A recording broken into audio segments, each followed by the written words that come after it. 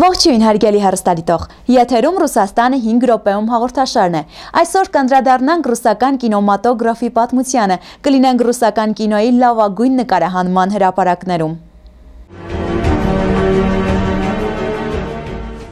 Թե ինչպես է ծնվել ու զարգացել ռուսական կինոն, կպատմի մեր տեսանյութը։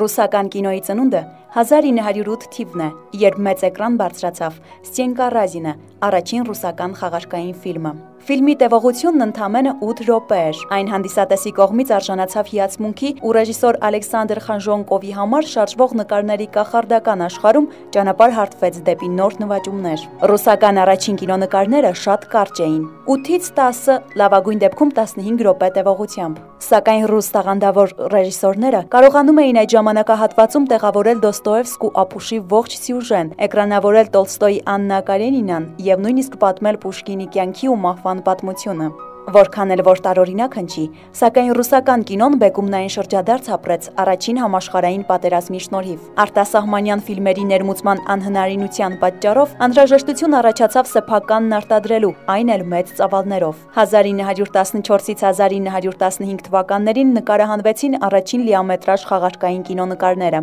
1916-ը մինչեղափոխական կինոյի հաջողության գագաթնակետն էր։ Էկրաններին էին առաջին ռուս կինոաստղերը՝ Վերա Կորալլին, Ալեքսեյ Մաքսիմովը, Վերա Խոլոդնայան և այլոք։ Այդ դարաշրջանը թե ռուսական և թե համաշխարհային կինոյի համար բացահայտումների դարաշրջան էր, և ռուս ռեժիսորների դերն ու ներդրումն անգնահատելի էր համաշխարհային կինոմատոգրաֆի զարգացման գործում։ Համաշխարհային կինոմատոգրաֆի պատմության մեջ առաջին անգամ ռուս կինոռեժիսոր Եվգենի Բաուերը ստեղծեց կինոտարածությունը, հետնանկարների փոխարեն հայտնվեցին ծավալային դեկորացիաները։ Դզիգա Վերտովը հիմք դրեց ռուսական փաստագրական ֆիլմերին։ Վլադիսլավ Ստարևիչը նվիրեց աշխարհին ծավալային մուլտիպլիկացիան։ Վերջինիս ճպուրն ու մրջյունը անիմացիան մեծ սենսացիա է առաջացրել ողջ առաջադեմ աշխարհում։ Առաջին ռուսական մարտաֆիլմը ռեժիսոր Խանժոնկովի անկրկնելի աշխատանքն է՝ Սևաստոպոլի պաշտպանությունը։ Նկարահանումները տեղի են ունեցել պատմական վայրերում, մասսայական տեսարաններում նկարահանվել են իրական բանակայիններ։ Ֆիլմն ահռելի հաջողություն է ունեցել թե ժողովրդի և թե ռուս կայսերական ընտանիքի մոտ։ 1917-ի հեղափոխությունից հետո անկում ապրած ռուսական կինոն վերածնվեց սովետականի, որի գլխավոր նպատակը դարձան տեղեկատվություն ու քարոզչությունը։ Խաղարկային ժապավեններին փոխարինելու եկան փաստագրականները։ Սովետների նոր երկրի նոր ռեժիսորները ստեղծեցին մի շարք նորարարություններ ի նպաստ համաշխարհային կինոարտադրության զարգացմանը։ Կինոռեժիսորներ Էյզենշտեյնի, Դովժենկոյի, Պուդովկինի ստեղծած նորարարական կինոն սովետական ավանգարդի սկիզբն էր։ 1930-ականներին ռուսական կինոն այլևս համր չէր։ Նիկոլայ Էգկի «Ուղեգիր դեպի կյանք» ֆիլմը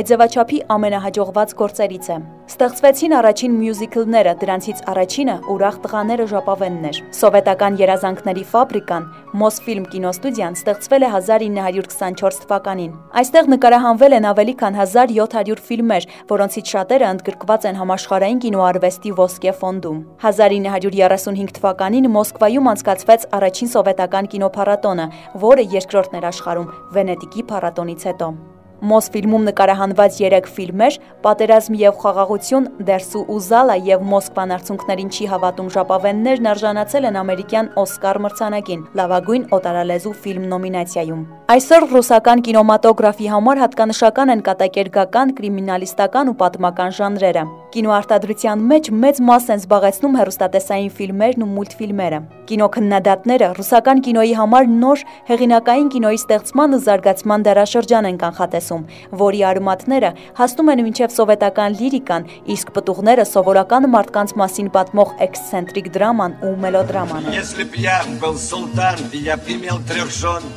И тройной красотой был бы окружен. Но с другой стороны, при таких делах столько бед и забот. Ах, спаси Аллах!